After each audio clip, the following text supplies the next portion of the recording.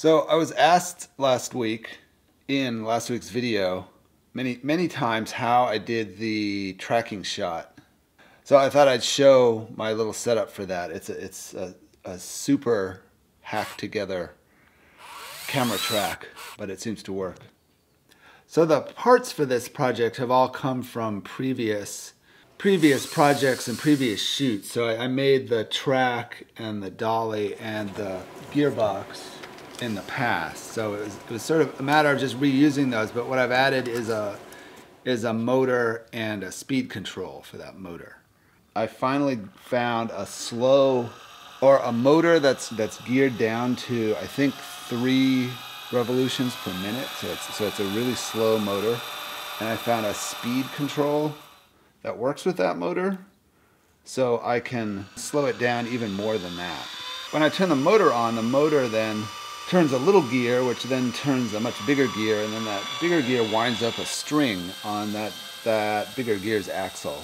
So I'm sort of doubly slowing down the movement of the motor. So it's slowed down enough where I can have the camera dolly move 7 to 8 feet or so over 30 minutes or so, which makes it move really slowly, so that if I do a time lapse over 30 minutes, you see what's going on in the view of the camera really quickly, but the movement of the camera is slow and smooth. So you get sort of that juxtaposition of the two movements, which I think is what most people were drawn to.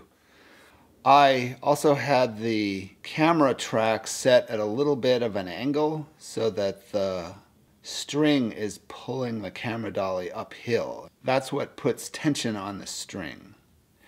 Now you could also make it level and then have a string on the other side of the camera dolly with a weight that it's lifting. One thing that would be nice to do at some point in the future is to make a little gauge for the speed control knob, so that I can turn the knob to a particular time on the track. So if I want to do a time lapse that's going to be 15 minutes, there'll be a 15-minute mark on there.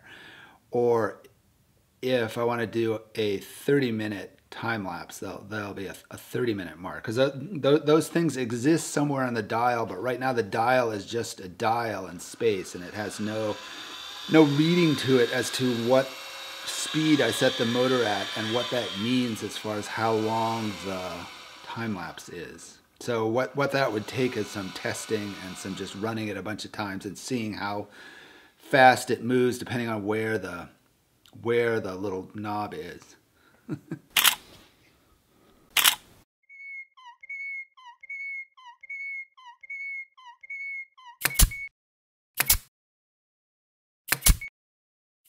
Thanks for watching.